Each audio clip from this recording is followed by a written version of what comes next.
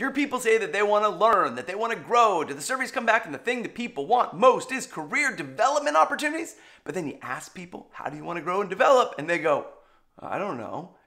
Well, in this video, I'm going to share how to have a conversation in such a way that empowers that individual to take ownership of their own development.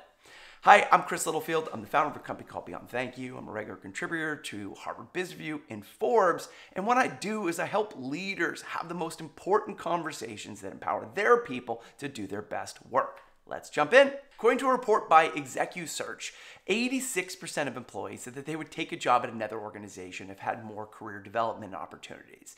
Research by Gallup around engagement, 3 of the 12 indicators around people's growth and development. Do I feel like someone cares about my development? Has someone talked to me about my progress? Do I feel like I get to learn and grow every day? So having these conversations is critical to the engagement retention of our people. But how do we have these conversations? And how do we have them when there may not be a position for them to advance into? They may not have the skills needed to be able to get there, or the background needed to get those positions, or they think that they should be a director already and they're 22 years old and nobody's had that reality conversation with them yet. And even more commonly, when we ask them how they want to grow and develop, they don't know the answer to the question. So let's tackle that last one first. So you ask an employee how they want to grow and develop, and they go, I don't know. Now, the mistake that many leaders make in this case is they'll spend the next hour asking them questions and trying to draw out how they want to grow and develop and what they want to make happen in their life. But in reality, you end up trying to do the work for them. And this creates a dependency on you, when in reality, what we want to do is we want to put that responsibility back on them. So here's something else you can do. Say, hey, you need to take ownership of your growth and development. I can support you in it, but if you don't know where you want to go, I can't help you start working towards getting there. So what I want you to do is, over the next week or the next 2 weeks, I want you to think about what are the things that you want to make happen both personally and professionally in the next year and the next 5 years. I want you to think about the skills you want to develop, the experiences you want to have, the kind of people you'd like to be working with, the topics you'd like to be working on. And when you get a clear picture of some of the things you'd like to have happen, either here at this organization or at another organization, and that's okay, I want you to reach out to me and schedule a follow-up meeting. But it's on you to be able to get clarity about some of the things you like to do, and then schedule the meeting, and then we'll talk about how we can support you to accomplish things here or somewhere else. I just want to pause for a brief second here. If you're enjoying this video, it really makes a difference for me if you hit that like and that subscribe button, and you share your thoughts in the comments below. And also, if you're looking for scripts and you're looking for training for your leaders, please check out my programs or reach out to me at beyondthankyou.com. Okay, back to the video.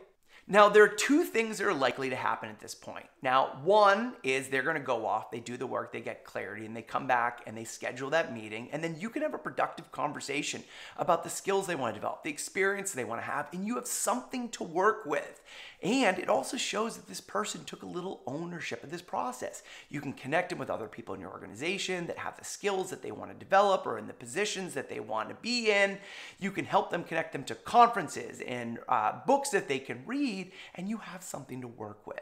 Now, the other thing that's likely to happen, if they weren't clear on what they want to do before, is they don't take the action.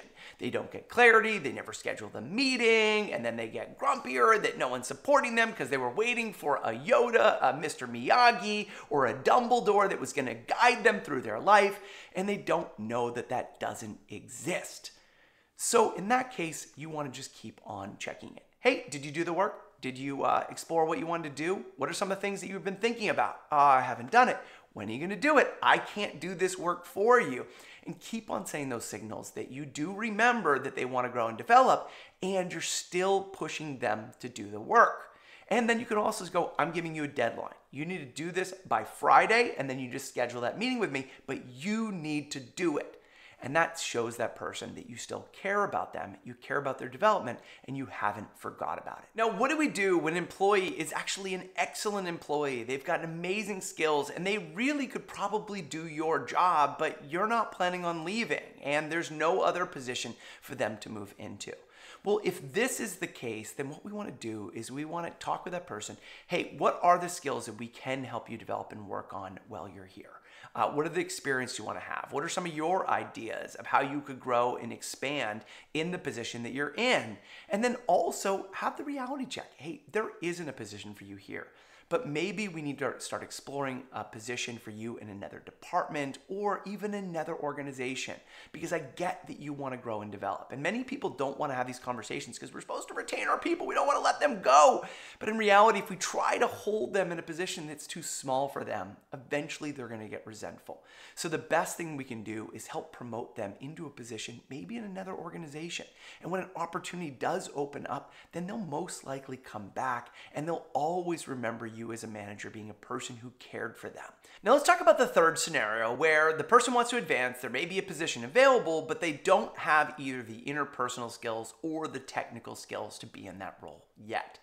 And so here are two separate conversations we need to have. So if it's the technical skills that they're missing, then you want to work with them to identify what those skills are and talk about what are some of the ways that they can develop those. Maybe it's shadowing somebody. Maybe it's taking a course at a local university.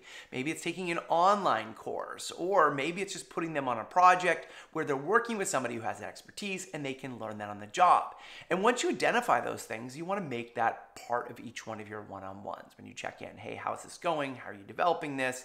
And then talking about some of the things that you want to be able to see them being able to handle before that they can apply for that next position. Now, if it's interpersonal skills, that's a little more challenging to navigate. And I recommend you checking out my video, 3 feedback mistakes and how to avoid them.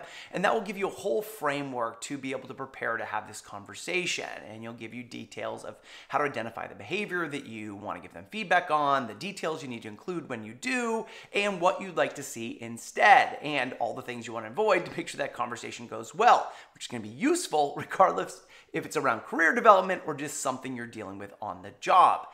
But you need to help that person see the changes that you need them to make. And if they're a person who frustrates people on another team, who's difficult to work with, who's constantly gossiping and showing drama and not showing that they can be in that leadership position or that next level position, you need to make them aware of that. And that's many times a tough conversation, but we forget that those tough conversations are many times the biggest gifts that we get in the advancement of our careers. Now, the last and probably most important distinction around development conversations is they need to be built into everything we do.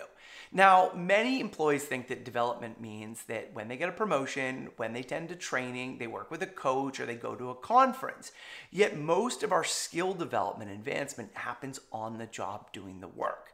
But we don't tend to see the progress we're making when we constantly have that next milestone we're trying to hit, that next challenge we're trying to navigate. And so as a leader, you want to be facilitating conversations in your one-on-ones and in your team meetings to help people get present to the progress they're making. You can do this by asking, hey, what's a skill that you developed or you improved? What's some sort of challenge that we've navigated as a team and how are we able to do it? What are things that you're proud of? What are things that you can do better today than you could 6 months ago? And by doing that, you're going to shift their attention, not to where they're not, but to the skills, the abilities that they've developed at their time with your organization and with your company. Having development conversations is one of the most important things we can do for the engagement and retention of our people. And they're not always easy to have because people don't have clarity on how they want to develop. There may not be opportunities for them in the organization, or they may not have the skills needed to advance. But if we take the time, the 15 minutes, the 20 minutes, the half an hour to engage in a conversation and dialogue with our people, that really lets them know that we care. And that caring for people is what has them stick around, do their best work, and nurture that culture where people feel valued every day. Once again, I'm Chris Littlefield. I hope you found this video helpful. If you did, hit that like and subscribe button, share your thoughts in the comments below, and share at least one other person who you know make a difference for. And together, let's build cultures where people feel valued every day. Take care.